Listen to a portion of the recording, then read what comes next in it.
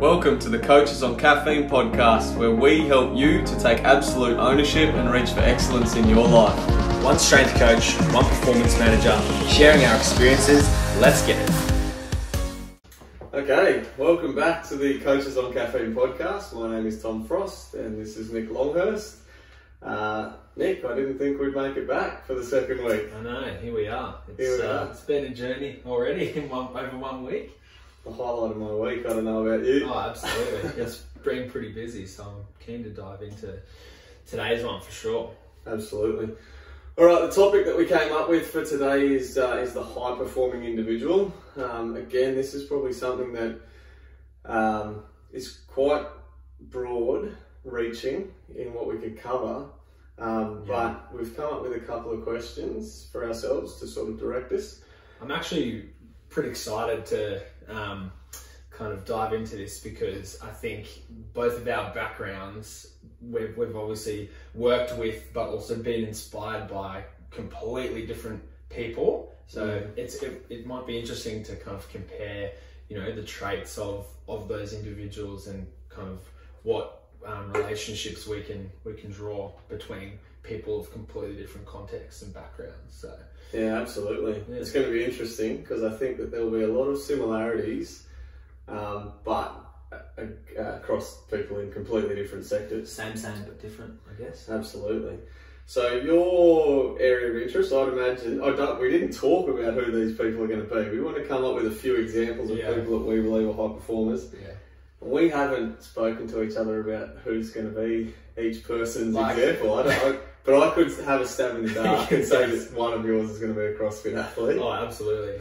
I think that's kind of exciting though. Like, we genuinely have no idea who we're going to talk about. So, but yeah, I guess that's probably a pretty good segue. I guess I can kick it off. So, yeah, for those of you who don't know kind of what I'm about, I mentioned in our last chat that I'm pretty into my CrossFit training, even as a strength and conditioning coach. And don't worry, I don't teach my athletes to do kipping pull-ups. Like, I keep them very very separate.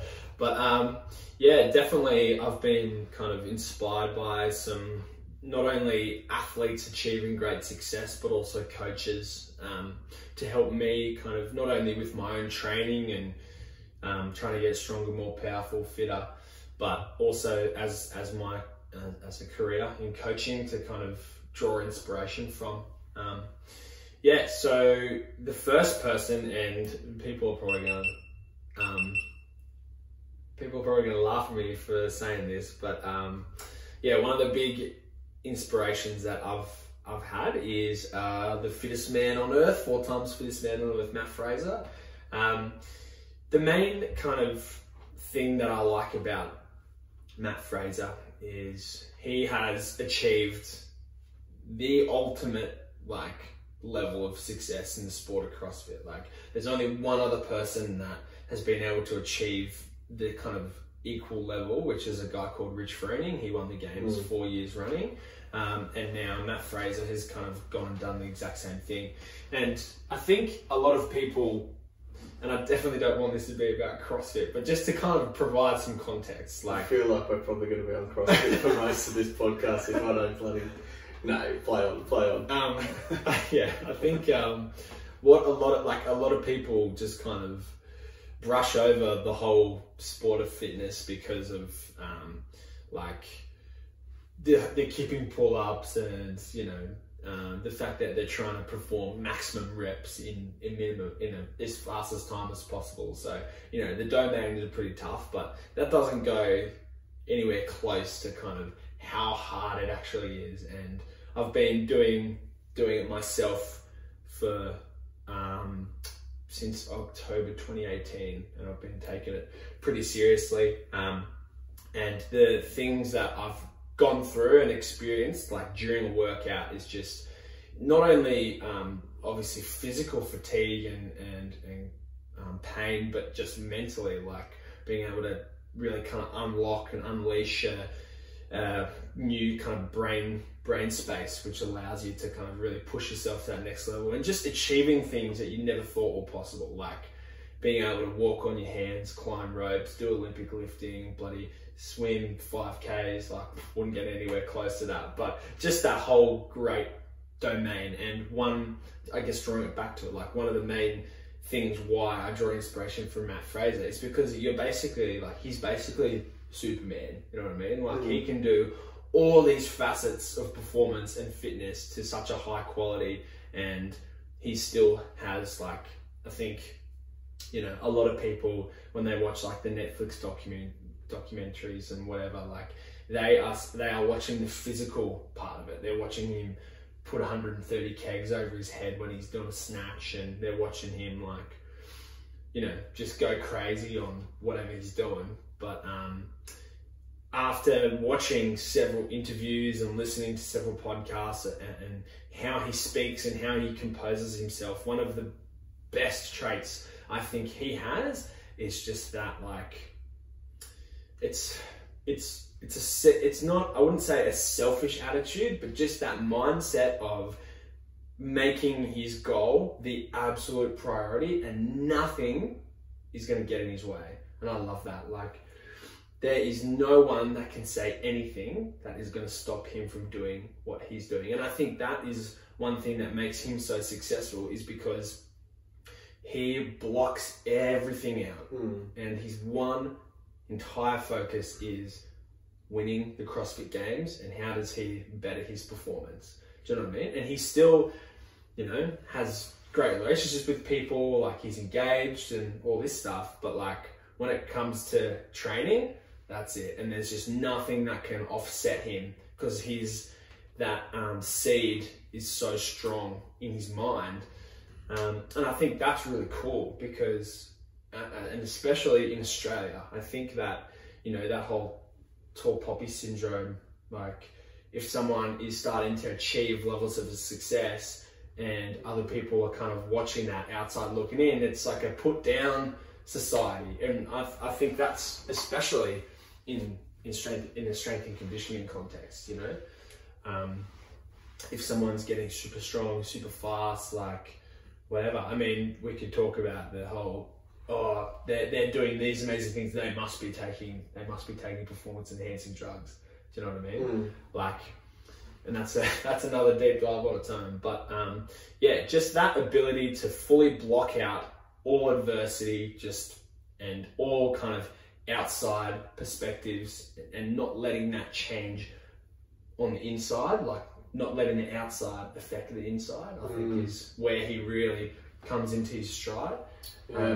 I think that that trait that you just mentioned there is definitely something that I was going to bring up in mine, is like, it doesn't seem to matter who you are or what it's about, but that the purpose that they have is so goddamn solid in their mind that the resilience to all of the crap, like it's bullshit, that comes when you do become a high performer in some way, is like, you're exactly right. It's a shame that people are really trying hard to pull down and bring them back down onto that level just because they can't achieve it. Right. And they're watching this one person achieve it, and it's like, you know, I think for the high performer, that would provide fuel. You know, because that's more adversity, and that's more people testing them, saying, you can't do this, you're crazy, why are you doing this? And that would, if you look at it in one particular angle, that would kind of fuel and make that fire stronger within them.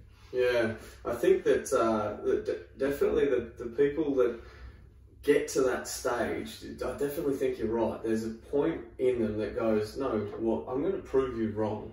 Like, I'm going to prove you wrong. I'm going to prove something or someone wrong, and that becomes a bit of an intrinsic, that fire, that flame, that motivation to continue striving for whatever it is.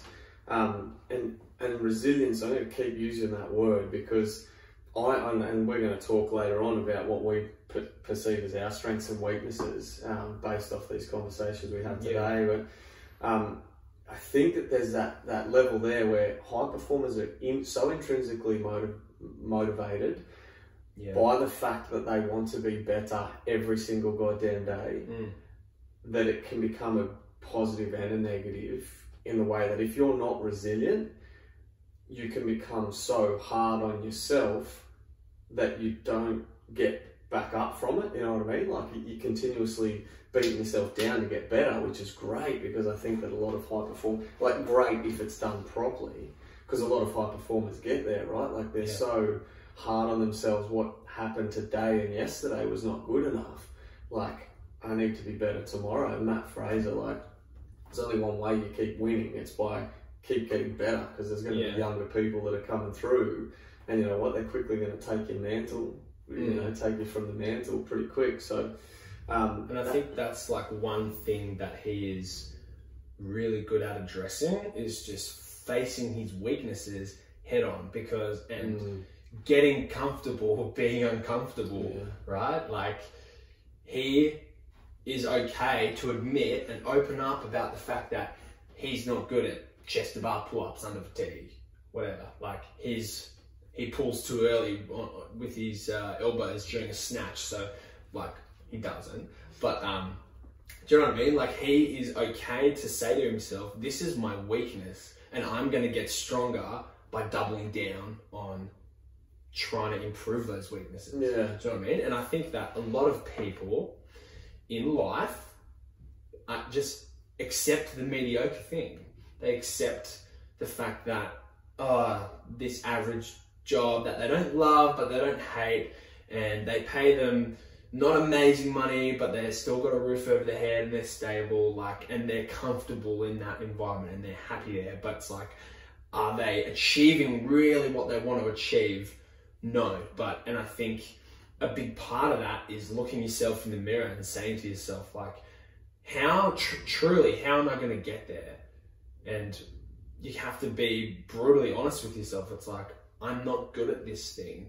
And when you kind of accept that and realize that, okay, this is a weakness that I need to develop, like, and it doesn't even have to be in a CrossFit strength and conditioning context. You could be, wanting to build up and be like the CEO of a company, but you're like really bad at public speaking or something like that, you know? And being able to just be brutally honest and open with yourself and being like, this is a weakness, this is what I need to work on to improve, and going for it, like, I think that's massive. And that intrinsic, like you were saying before, that intrinsic motivation to kind of know that nothing is going to set them off their goal and their path.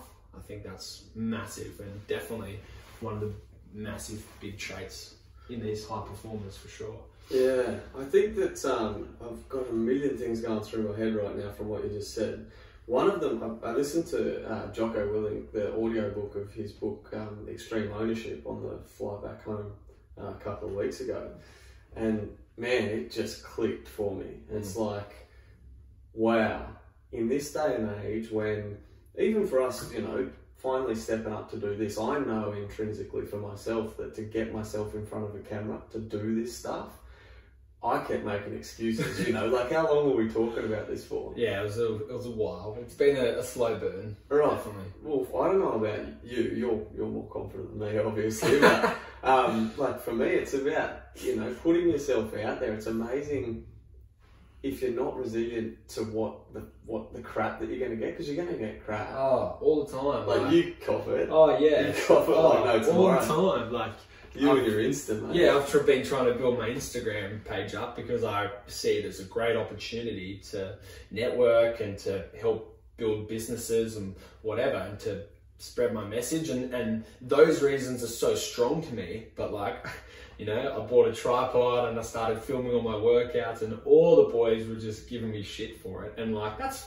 funny and it's fine and whatever. But like, to me, like, I don't care what they think, because the reasons why I'm doing what I'm doing are so strong to me, and I'm like, that's enough. And it doesn't matter what they say, and it doesn't matter what people like are telling me. It's just like, that's what I want to do, so I'm going to do it. And it's just, generally speaking, it's your life. Yeah. And you choose what you want to do because you thought about it in your head and you want to go through with that. And it's like, why would you second guess just because of what other people say? Yeah. You know, and that's something that I think is the difference between being mediocre and not happy and successful and kind of like achieving what you want to achieve. It's just, I think letting go is a big part. Like letting, and Matt Fraser talks about this. He was saying that like when you get to the stage where you fully let go of what other people are telling you and what other people are thinking, and it truly has zero impact on you, and emotionally you're not affected by it whatsoever, that's when you're just in that Zen state, and it's like, go for it. And that's strong. That's powerful. Yeah, for sure.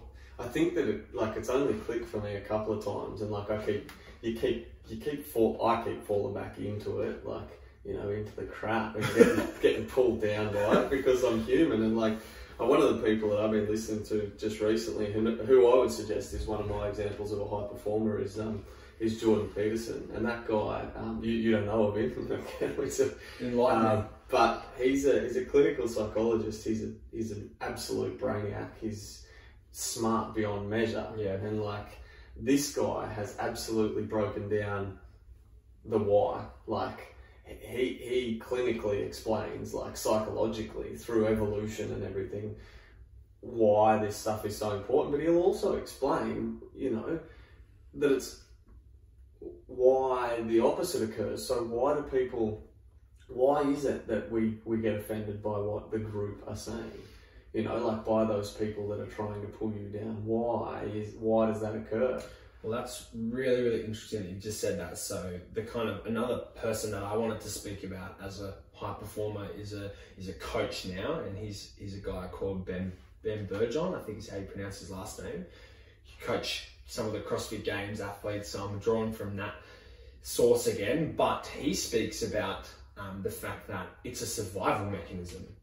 Like, you want to be accepted as a part of the group because you don't want to get kicked out of the group, because that's how you survive. And based on that hierarchy of needs, like that social acceptance is paramount. Like that's really important.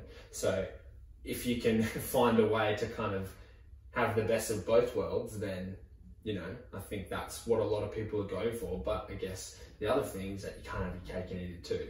You know what I mean? Like, people, the more popular you get and the more exposure that you get and the more successful you are, the more people are going to notice that, and the more people are going to want to say something about that. Yeah. Do you know what I mean? Because they can. Jordan Peterson is a great example of that. Like, he brings it up, and I think about the reason that a lot of people click to him is because of that reason. He talks about the fact that irony that you just mentioned, like you feel comfortable to be a part of the group, and that what that can do is it can draw you down. So instead of wanting to progress because you make yourself more evident to more people, which means more people that maybe want to bloody get you back down to that level of mediocrity, as you call it. And let's go after this and suggest that there are some people that aren't chasing high performance because psychologically that's a stress, man. Like, absolutely. Like, and that's I think that's really important to highlight, is that this, you know, some people are really happy doing whatever it is that they want to do, and like they don't want to, exactly how you said, they don't want to pursue that, being the fittest man on earth. They don't want to coach some of the best athletes in the world. Like, they are happy doing what they're doing because of empowering other people and whatever the reasons are. But like, this path isn't for everyone because it's so difficult. You know what I mean? Yeah. I'm gonna throw it out there because my passion in this area has come from the fact that I think I'm okay with that those people that aren't comfortable in chasing, you know, the elite level people that we're going to talk about as we see as high performers. I'm okay with, you know, people, we say mediocrity. I think that can be seen in a bad light. Like life, you know, like not chasing high performance doesn't need to be mediocrity. Like, this is a spectrum, I think we'll talk about, like where you sit. Where I have an issue and where I worry about the future, now that I've got a kid, I think this is more, you know, like this stuff affects me more, is when that becomes toxic, when that mediocrity, that side of the spectrum becomes toxic, and this is where I'm going to go full circle on your social media thing, because I'm really worried about what the social media thing is doing, creating toxicity. Oh, for sure. And like, yeah, being surrounded by people that are a bad influence on you and kind of making you think certain ways. Like we've all heard the stories about Instagram famous models that say a certain thing or post in a certain way and they just get absolutely obliterated. And I mean, in some really, really nasty cases, it's ended in people committing suicide. Like, I mean, it can't get more toxic than that, you know what I mean? So it's definitely kind of dangerous territory in the, we talk about that spectrum, on the complete other side of the spectrum it can go both ways, you know. But I think as long as you are staying true to what it is that you want to achieve, whatever that is, you know, and you're right, we shouldn't define it as mediocre, because people want different things. Not everyone, like we said, not everyone wants to be a high-performing individual. So I think that as long as, I mean, if you want to have a take-home, like as long as you are doing things that you are passionate about and spending time doing things that make you happy, like, that's it. Where the sum total of what you're doing results in the betterment of the society, you know what I mean? Like, and not the opposite. Yeah. Go for your life. Yeah. You know, as long as it's not the other side of things. And I'm going to go back quickly to that spectrum that we talk about, because I think that while you were talking through it, I think a thing clicked for me in my head is like, with the acceleration of this social media scenario, I think that spectrum is getting a bigger divide. Like the people that are okay to be resilient and to like you said, was it Fraser suggested, like that Zen state when you just don't really care what people think, or you're okay with, you're resilient enough to go, you know what, I know why I'm doing what I'm doing. I don't really care what you're saying, man, because you know what, like my purpose is strong enough that I don't care. That divide is starting to get greater, and hear me out on this. If years ago, when it didn't exist, when it wasn't there for you in your hand, like look at this, we're videoing off a phone and we've got the phone in front of us, and everything's there, and that never used to be the case. And like, you're scrolling through your social media and whatever it is now, Nick Longhurst with 10,000 followers on Insta, like if I'm watching what you're putting up, and that's not all of your life. There's other things that don't, right? There's a lot of things that don't go on there. Of course, like, I mean, and that's so funny, like the highlight reel of Instagram is, you know, people, and I'm trying to be as real and vulnerable and as I can, but yeah, a lot of pages out there, it's like just all the PBs they're hitting and all the amazing places that they're traveling to and blah blah blah, but like, that's not reality, I don't think. And maybe that's a reason why the gradient is becoming so large, is because it's painting this picture of something that's kind of, in a lot of people's eyes, unachievable. Correct. And fake. Correct. You know?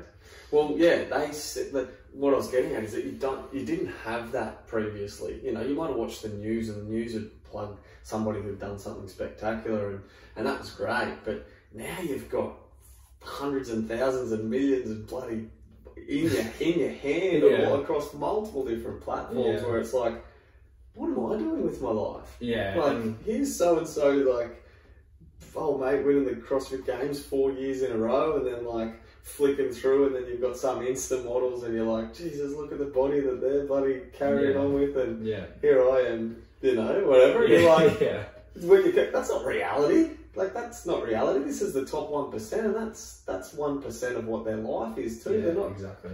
And so what I'm getting at there is, like, you see that, and I think that the divide is getting bigger.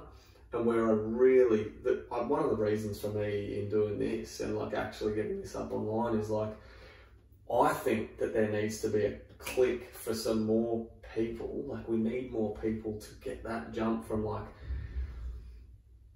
like where the draw can be too much, like where you see that stuff and it's like, I could never be that, because like because it's so far fetched for people at that point in time. You're like, it's fake, and God knows what it took them to get there. Oh, and that's so paramount what you just said. Like, I think that when people are looking at the 1%, you know, people see Matt Fraser, and I'm going to keep using him as an example. Like, they see Matt Fraser as the 4 times fittest man on earth, which he is, amazing. Like, and that's why I've drawn a lot of inspiration from him. But they see the 1 week of his whole year. 1 week. It's not even a week. It's like 4 days or 5 days of competition or something. And that's all they see, and they try to, you know, do stuff that he's doing in their training. But what they don't see, they're looking at that 1% of his whole year. You know, they don't see all, and he says this, they don't see all the grueling training sessions that he's doing by himself. They don't see all the injuries that he's dealing, and all the niggles that he has with his body. They don't see like how beaten he is all the time, and it's like, those are the things that you have to endure if you want to kind of reach the top of the mountain, you know. But I think one thing that I've been getting a lot of fulfillment out of is kind of appreciating the fact that we're gonna, like, I love to use the mountain as this analogy, right? Like, sounds familiar. Like, I think that happiness, true happiness, is not at the top of the mountain like a lot of people think it is. Like, oh, I'm going to be happy in my job when I earn more money. When this happens. My mum says this, like, don't be a life will be better when person. Life will be better when I'm driving this new car. Life will be better when I buy my house. Life will be whatever. Like, life is good as it is as good as you are making it right now. Yeah, that's exactly right. And that's where the happiness is. It's in the journey. It's in the process of waking up and enjoying going to work. It's in the process of going to the gym every day and hanging out with your mates and doing a workout together, because that's what you genuinely love doing. And I think as long as you are following what you are passionate about, that's it. Yeah. That's the end game. Yeah. Do you know what I mean? Because, and if you look at it this way, like, again, Matt Fraser, I've said his name like 50 times by now. But that's alright, I'll get to some of mine soon. Have a think about we've got 3 days for the podcast. Think about this, like, it's almost as if the result, or reaching the top of the mountain, getting the fittest man on earth trophy, is the byproduct.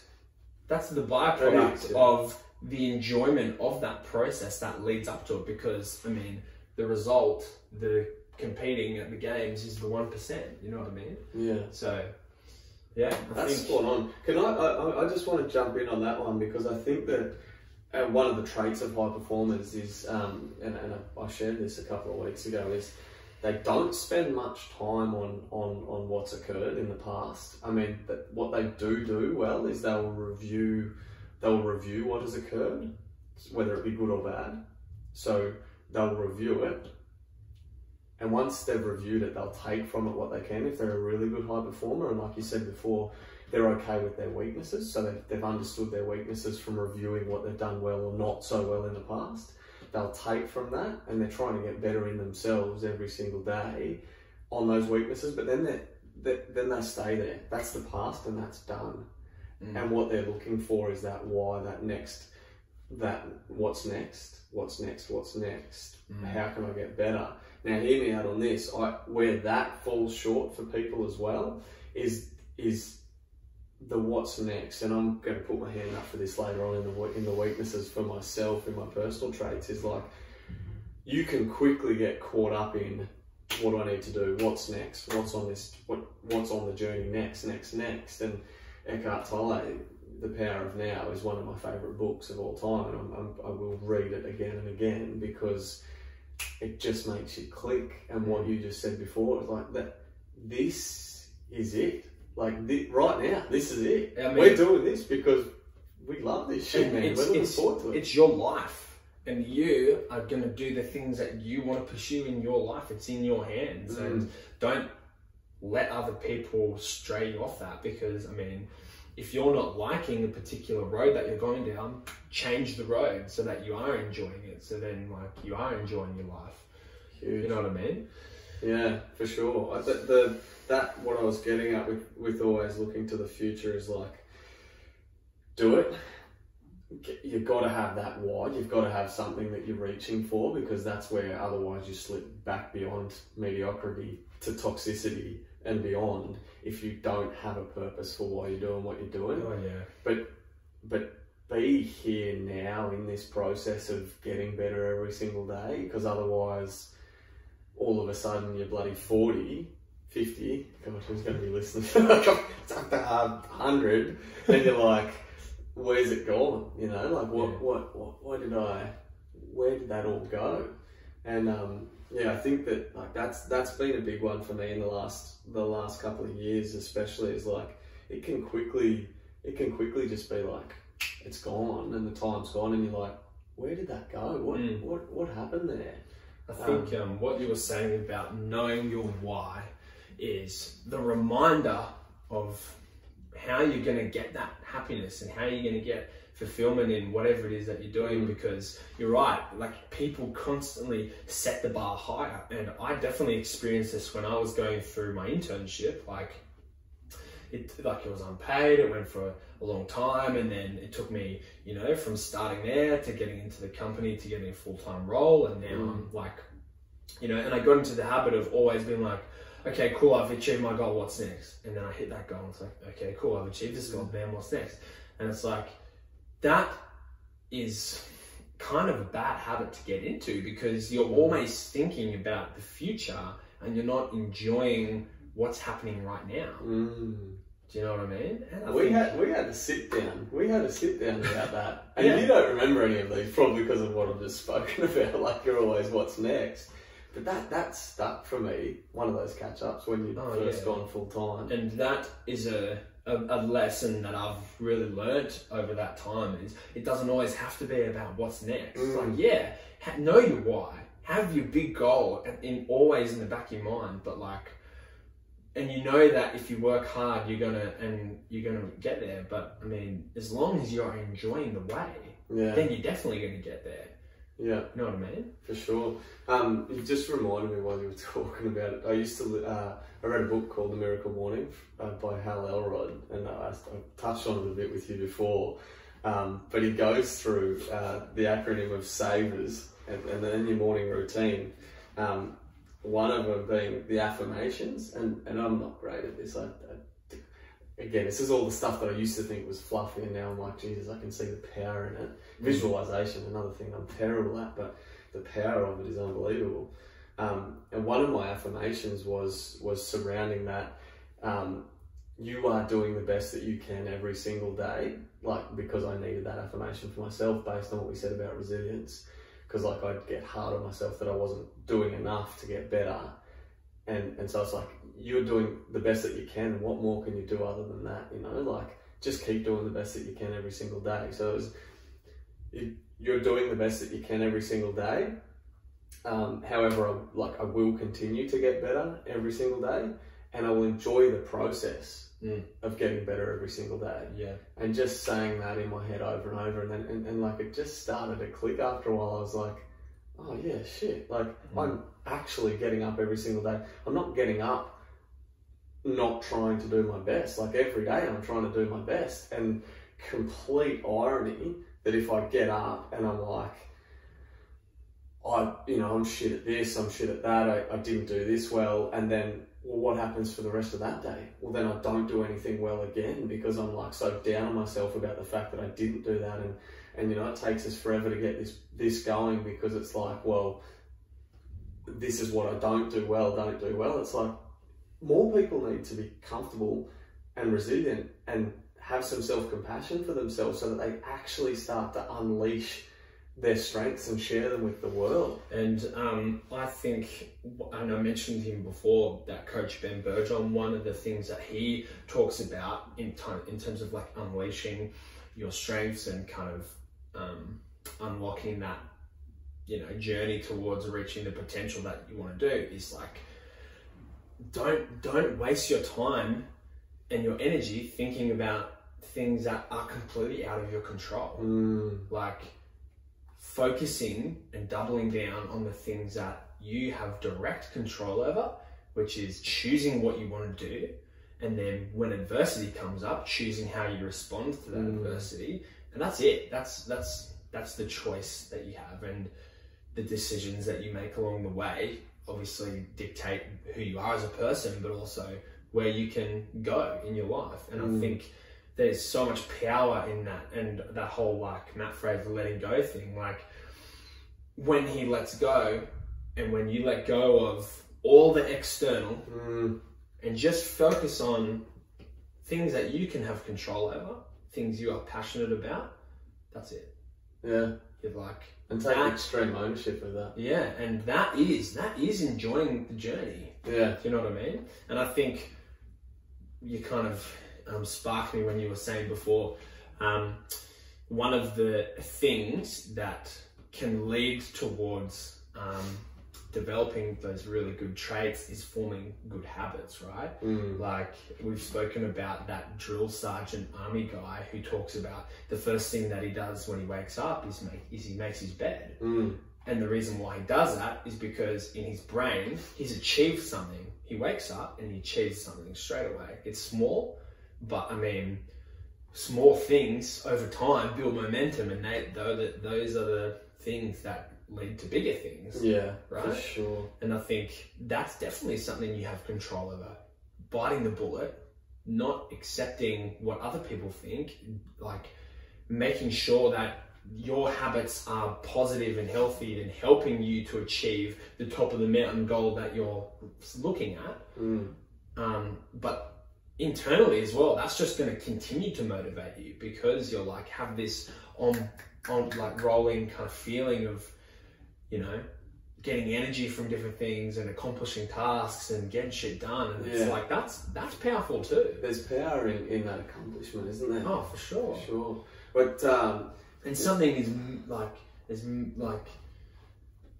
as simple as making your bed. Crazy. But the long-term effects that can have. But people wouldn't, like, I think to click to that understanding of how that actually affects you, like, God damn, if you're listening, just try it. Hey, just try it, because it's unbelievable what it actually does. And Jordan Peterson, I'll go back to, he says, who are you to try and influence others, to try and have an effect or have a say on what others have to do if your house isn't in order? You know, like, and that just goes back to, you are in control of you. So if your room is messy, he talks about, if your room is messy and you can't even get that in order, don't tell me how to get my life in order. You know what I mean? Oh, yeah, for sure. God, there's some truth in that. Like, that's a physical, that you can see that, and like you can feel that, and you know, I think about it right now. What's my house looking like? Probably a bit of a shit show at the moment. But like, I got to a point where I have to be getting up early to go to work and can't make the bed because my wife's still asleep, and so just pull the sheet, and then, but you know, if they're still washing up, or if my 10-month-old had thrown shit around the lounge room or whatever, you know, like the power in just tidying up as the first thing done in the morning, washing the dishes before it's done in the morning. Not just that, and I'm going to sound funky here, but like washing the dishes, like, man, that can be therapeutic.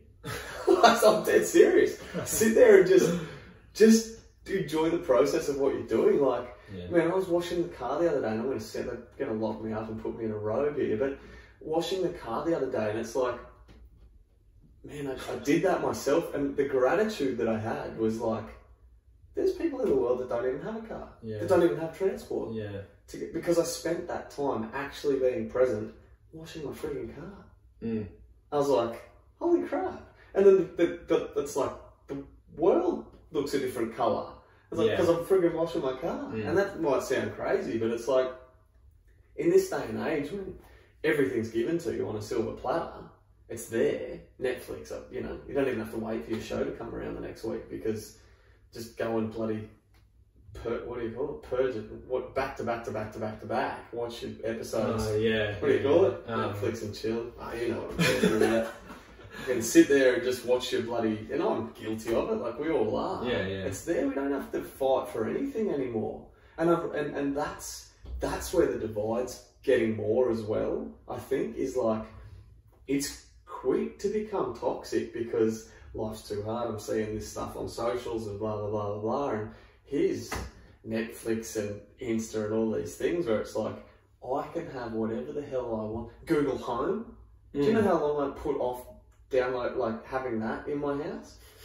And now it's like, hey Google, I was the same. Tell me what's the temperature. Like now I don't even go on Spotify. Like it used to be as hard as clicking on my UE Boom, which would automatically sync Bluetooth to my phone.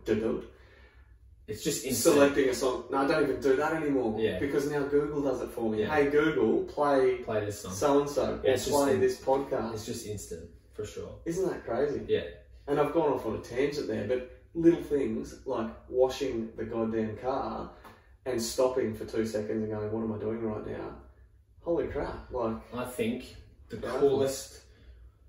one of the coolest mantras I've ever heard from Ben Burgeon, hence the high performer, is he says, and it's so simple, but it really just opens your mind to exactly what you've just said and that whole notion of enjoying the process. And he says this, he says, change I have to into like I can do that. I can't remember exactly how he says it. I know what you're going to say. But he says change situations where you go, oh, I have to do this, into, oh, sorry, that's right.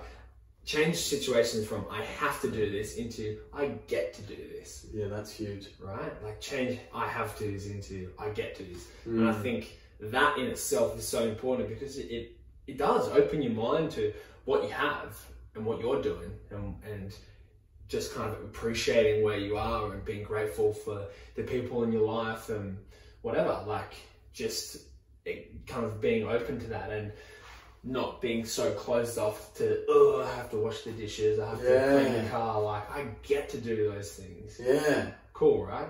That's huge. That's huge. I think that I got to this level of passion, and I could be wrong, it could have been who I was going to be as a human anyway, but the opportunity to live in PNG and to see the other side as such, like there's a lot of people that live, man, the minimum wage there, when I was there, went up to $1 Australian an hour. Like it went up to the equivalent of $1.50 Australian, possibly.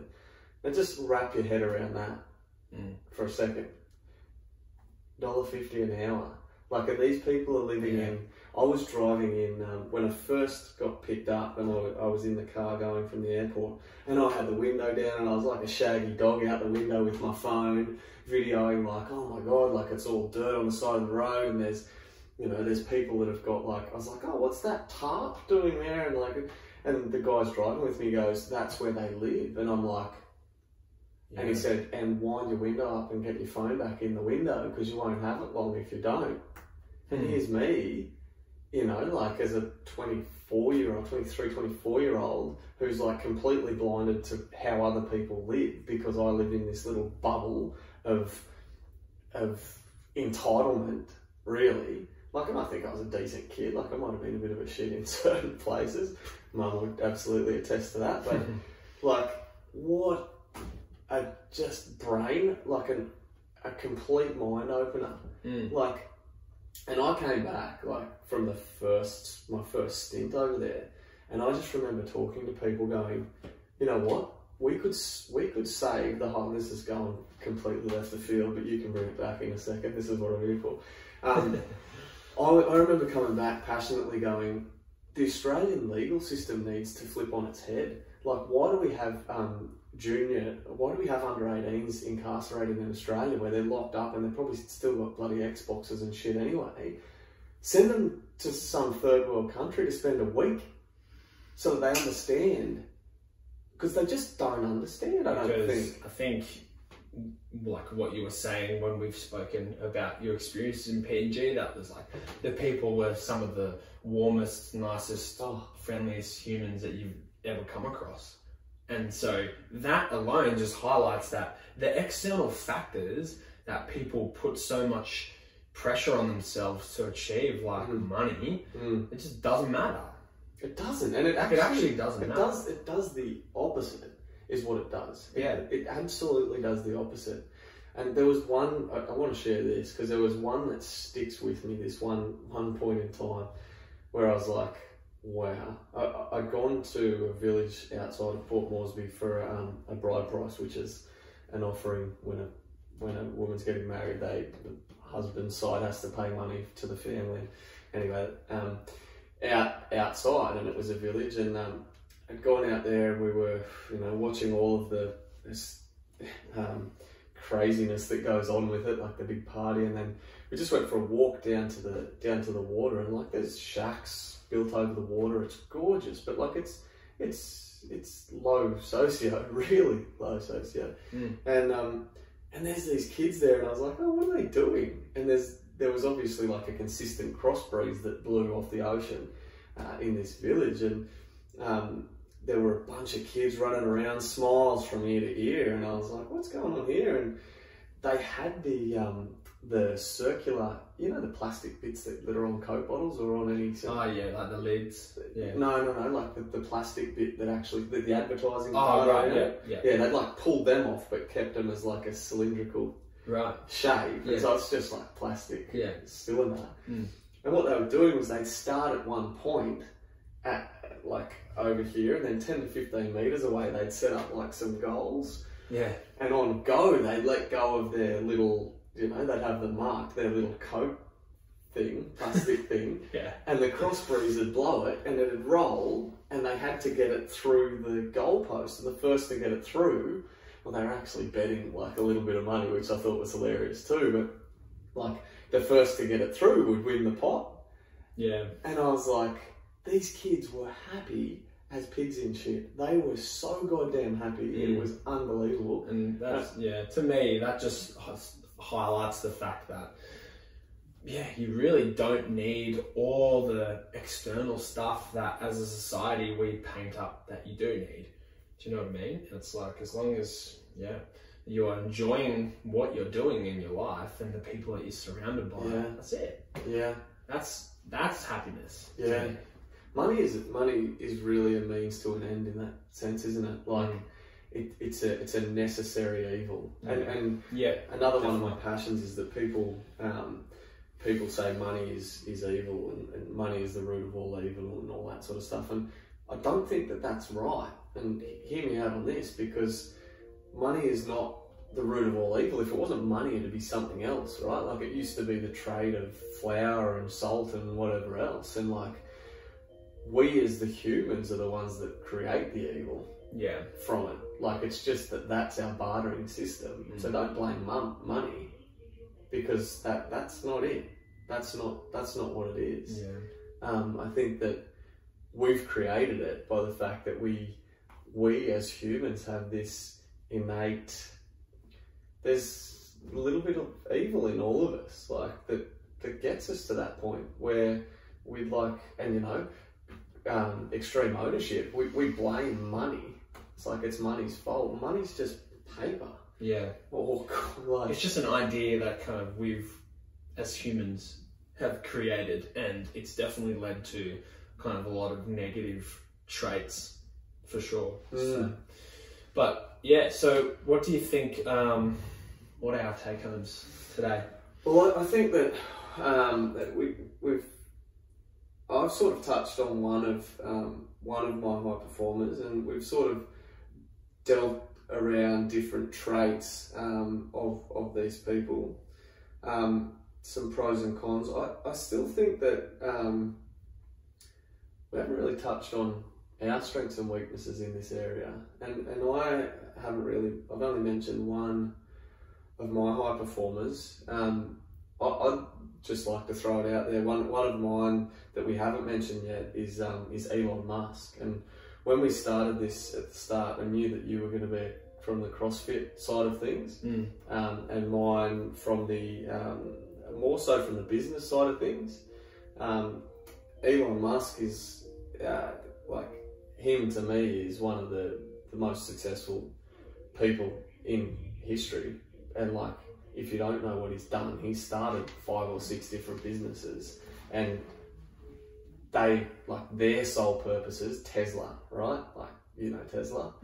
Tesla, right? They're like electric cars, because he's got a purpose of ridding the world of burning fossil fuels. So like, he wants to get rid of petrol and diesel cars and stuff through electricity. Now, of course, that requires renewable energy for electricity eventually, but you know, I read his book, and the ups and downs that guy goes through, talking about the resilience that was required to get to that point. Like, that guy was sleeping on people's floors 2 and 3 points in his life, and like, going for more and more funding so that he could pay his staff to survive, and he wasn't paying himself. He was out on his ass. Like, he had nothing, but his purpose was so goddamn important. And what a big purpose, like, to try and fix the world, pretty much, because no one else is doing it. Steve Jobs is very similar. If you've seen the movie, that's and he he's not the one I'm thinking of. Dyson, the guy who does Dyson vacuums. Oh yeah. He created, it was something like 2,500 prototypes before he got accepted into the market, and they were happy to sell his bagless vacuum cleaner, because he knew, he loved that product, and he just knew it would work, and he tried time and time again to get to that end result. But like, I mean, if that's not resilience, and I think it was over a 10-year period or something, that he just kept rejected after rejection, but because his goal was so strong, and his intrinsic motivation was so powerful on his actions, like, that was the thing that just kept him in the loop and kept him going, and kept him passionate about it. And he got there eventually, like, after that such amount of time. And I mean, so many people told him he couldn't do it and that was a bad idea, but look at him now making millions, and it's crazy, right? Yeah. I think that to me, like, one of my favourite sayings there is that one of the truest definitions of failure is to give up. Yeah. Like, how else do you fail? There's heaps of people that would have thought that they were failures in the past. Like, Elon Musk, out on his ass, like, you could have told him that he was a failure at that point in time, before Tesla got off the ground. When he told people that he was going to create a rocket that would go to space and would land and be reusable, people wrote him off like no tomorrow. Like, he could have been considered a failure at that point had he have stopped. Right? So quitting, like, he didn't quit. Yeah, and I think that whole notion of adversity, overcoming adversity, like, overcoming adversity is the thing that makes life interesting. For sure. You know, like, having those challenges and and different people questioning your journey and your route is like definitely the fuel that I believe keeps people going, for sure. And looking at adversity not as like the impossible task, but looking at it as like an opportunity, and really embracing that opportunity, no matter how hard it is. Yeah. But looking at it as an opportunity to kind of improve different aspects of your life. Like, yeah, I think that's how we learn. That's how we develop and grow as people, you know, by truly taking that on board. I like to, you've absolutely set me up there. I like to think of it as adversity being like the facilitator, the catalyst for upshifting your level of what was normal. Does that make sense? Like, so today this is normal, but like, we overcome something, and then tomorrow that's like that's easy. You know what I mean? Like, holy crap, that was easy. And one of the books that I read or podcast was talking about, I think Shark Tank, the TV show that picked, again, businesses, entrepreneurs. They interviewed one of the guys who's like the investors, and he invested in like 30 companies, and like 27 of them or something, I can't remember the stats. Like flunked out. No, 27 of them are female CEOs. Oh. And like they were asking him, how did that make sense to you to do that? And he's like, why did you do that? And he's like, mate, when you've had a woman who's remained professional in her career and had kids and gone through all of that stuff and maintained a professional career, like that level of what before kids, right? Like before the adversity of having to deal with life outside, just going absolutely bananas, and maintaining a career and continuing to develop in that area, he's like, their level of normal now is like here. Yeah. Like, and you talk to a male about that, and life's hard and whatever, and like, yeah, we can be going through our own adversity, but goddamn, once you've dealt with giving birth to a kid and like living through growing, like building another human day in, day out, you're responsible for shaping their life. Outside sleepless nights, like all this sort of stuff. It's just become like the new baseline. Right. That you didn't think was even achievable before. But like it just happens and you just get it done. You get it done. Yeah. And you realise what you're capable of, and then you're like, oh shit. Like, as long as you take ownership of it, right? Or and you see it as an opportunity. Even the Storm I Don't Quit camp. Right. Do you want to just touch on that? Yeah, well, that's coming up this weekend for our under 20s boys, and that's exactly right. That's the purpose of it. That's the purpose of it. Like, shit's going to get real uncomfortable because it does in sport. It does in life, and I think that if we can facilitate adversity where uncomfortable is accepted and overcome, then the level of normal now is like boom, boom, boom. Yeah. And I've spoken to a few of our boys that are in the pathway that have been on the Storm IDQ camp. Man, the stuff that they tell you about what they did and what they went through, and the way, not just that, but the way that they talk about it, I'm like, that changed you.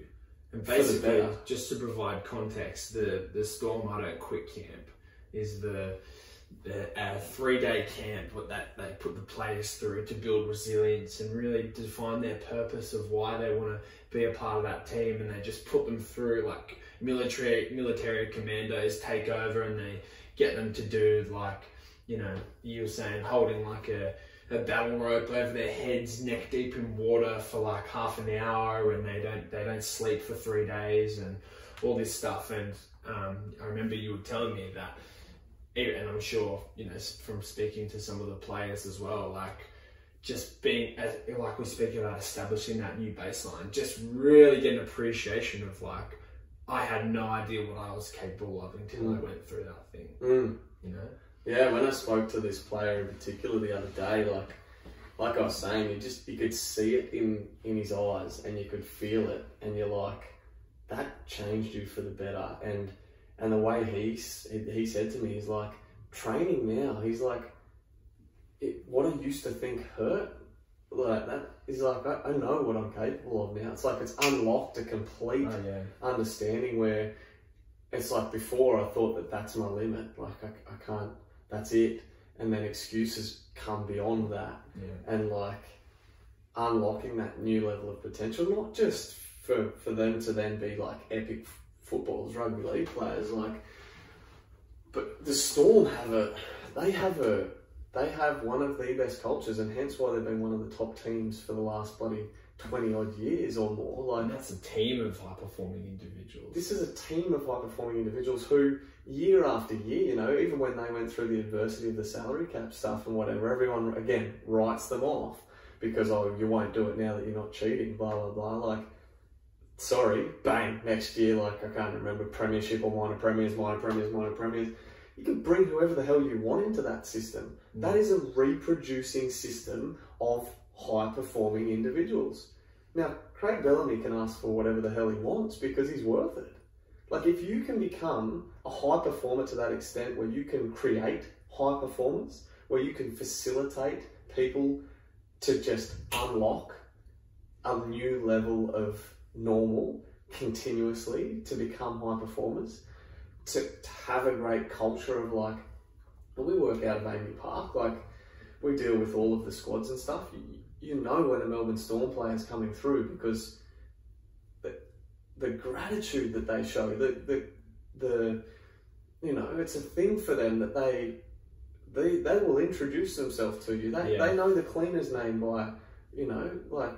I think out of all the pro teams that work within the Amy Park facility, and the athletes that I've had interactions with, like the Storm players are definitely, they don't take what they have for granted. Absolutely. And they, you know, are there to, in the position they are in, they're there to not only achieve their goals and as a team fulfill out and win footy games, but like they will stop and have a chat, and they will, you know, like you said, they know the cleaner's name, and they'll clean up after themselves. They don't let the fact that they're earning hundreds of thousands of dollars keeping a footy around let them stray away from the fact that they need to be a good human being. Humility. Yeah. So that's probably another trait.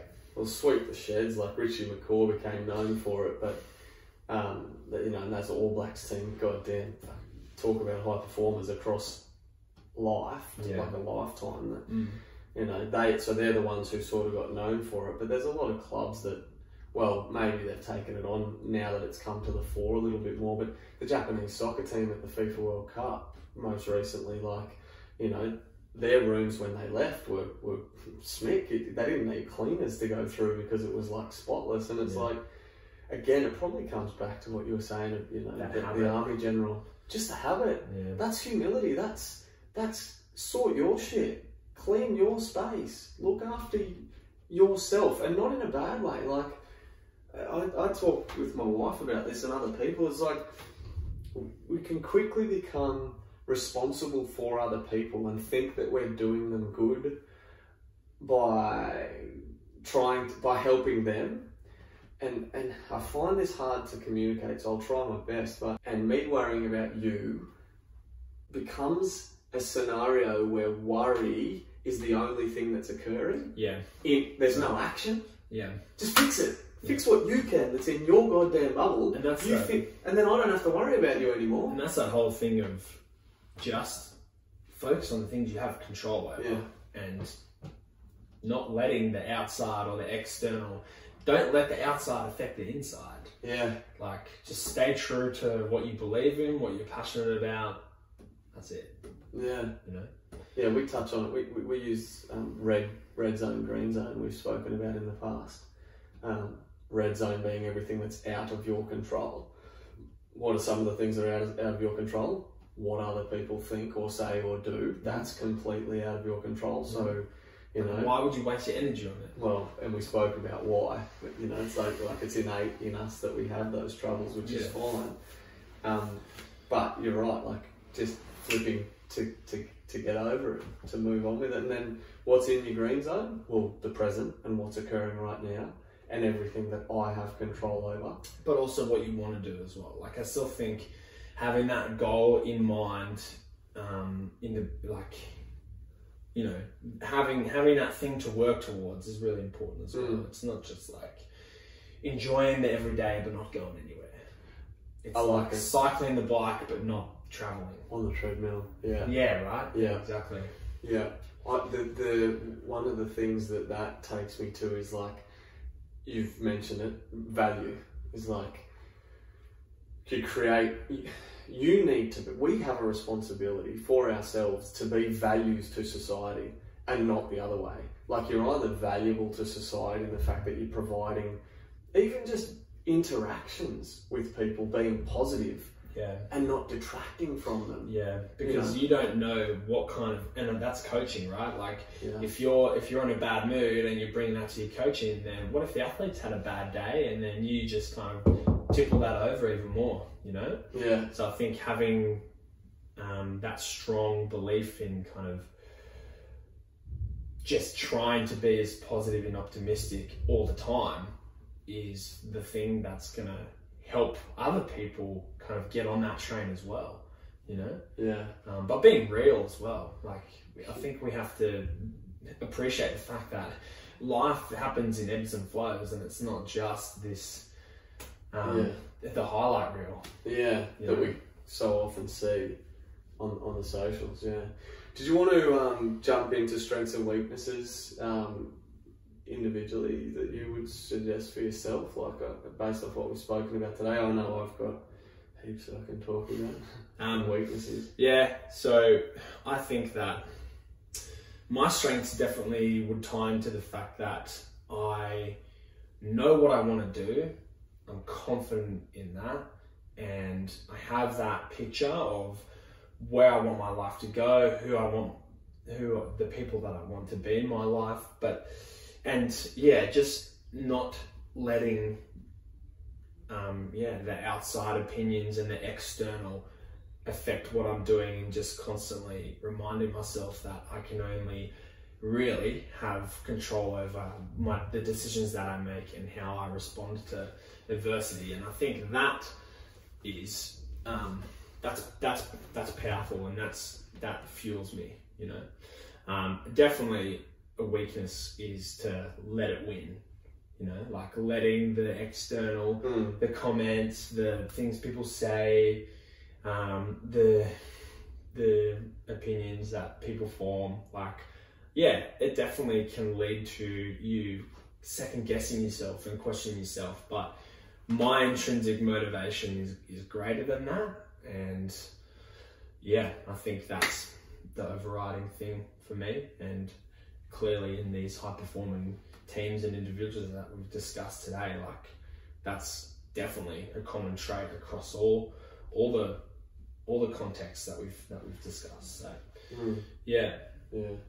I would suggest that, like, I'd like to think that one of my strengths is in people and being personable. Like I really, it's a strength and a weakness, in the fact that I don't like conflict as such, which can be a strength in bringing teams of people together for a common cause, because there's a difference of opinion here and here, and I think that I can possibly do that well, where it's like, okay, well, I know what you want out of it and I know what you want out of it, and I can bring those together to get something done. Yeah. Sometimes. Getting people on that same wavelength, getting them on the same train for that common cause. For the common cause, yeah. I think that is a bit of a strength of mine.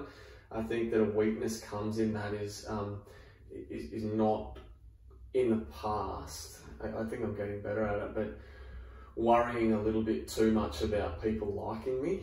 Like, does that make sense? Yeah, perfect sense. And that goes back to what we were speaking about, that survival of the fittest, like the acceptance, trying to fit into the group, because you want people to like you and you want people to be passionate about what you're doing. But I mean, I was speaking with my dad about this last night. Like, imagine how hard it would be being the Prime Minister or being the President. Like, not everyone is going to like the decisions that you make. Yeah. It is impossible to win everyone over, but it's like, they're in a position of power, they're making the calls, the people put them in that position of power, so they're going to go ahead and do that without worrying about the fact that they're not going to get everyone on board, because they're never going to get everyone on board. Yeah. You know what I mean? So if we apply that lesson to our own lives, that's massive. Like, you're never gonna win everyone over, and that's definitely a thing I've learned in coaching. It's like, because you work with so many different people, you can't get on with everyone. Especially for me, originally when I was going through that was extremely frustrating, because I'm an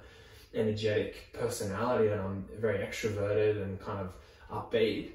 The more kind of reserved, quiet athletes that I work with, don't get me wrong, I get along with most of the people that I'm with, but there are definitely some relationships that they prefer to work with the other coach, just because we just don't click. And you know, when I let go of that, because originally I was like, no, I'm going to win them over, I can get them on my side.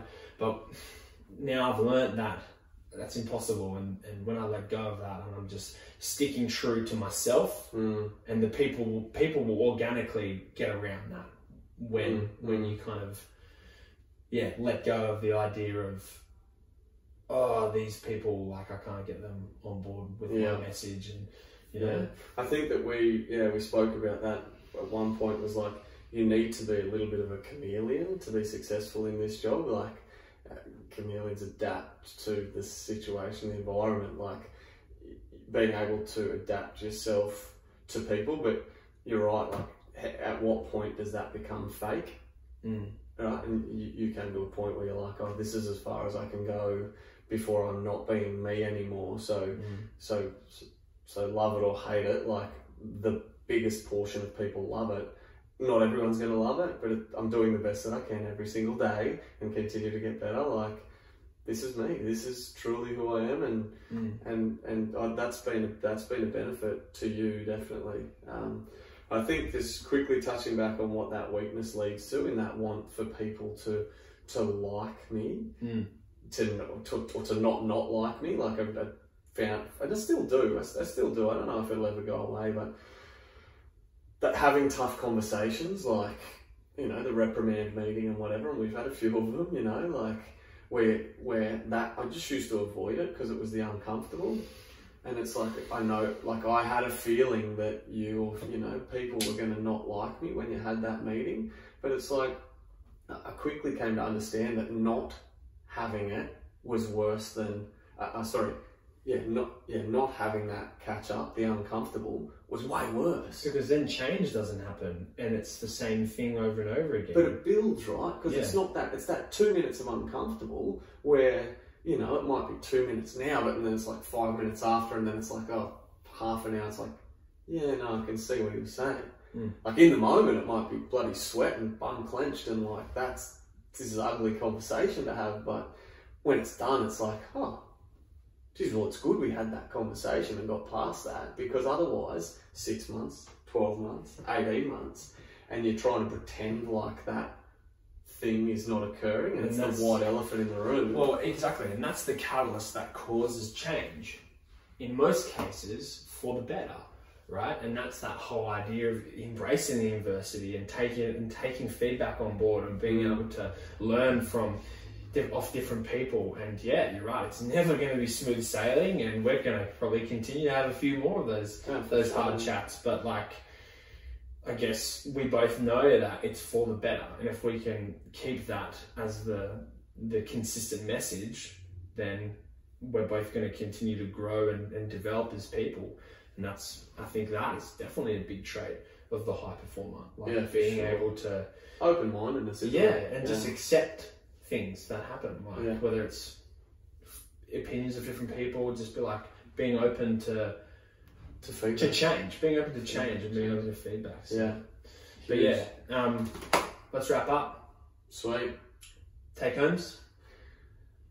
Where do we start? There's a lot of traits there. I think one of them is resilience from mine. I think open-mindedness and open-mindedness to feedback, like you just mentioned. I want to delve into this again in another podcast, because I think that there's more that we didn't get to. What were some of yours? Just from discussing the different people that we spoke about and the different backgrounds, like, one, definitely enjoying the process, you know, enjoying the being passionate about what you're doing, and I think having that really strong, powerful intrinsic motivation is definitely a key trait. And if you're not enjoying something, then change that, because that's going to fuel you to achieve whatever it is you want to achieve, just by enjoying the day to day. I think another one is creating good habits for yourself to kind of fuel that productivity, and that mindset of get it done, get it out of the way. Oh, not even get it out of the way, being present and enjoy and fully letting. Stop avoiding it. Yeah. And the other one is just, not letting the outside affect the inside, and just knowing that you only have control over what you have control over, and that's it, and not wasting your time and energy stressing about all the other factors that are involved trying to skew you from what you're after. So sweet. Take absolute ownership. Let's get it. Stop making excuses. Love it. Thanks, Nicholas. Thanks, mate. Stay. Thanks for listening to another episode of the Coaches on Caffeine podcast. For more, you can find us on YouTube and Spotify.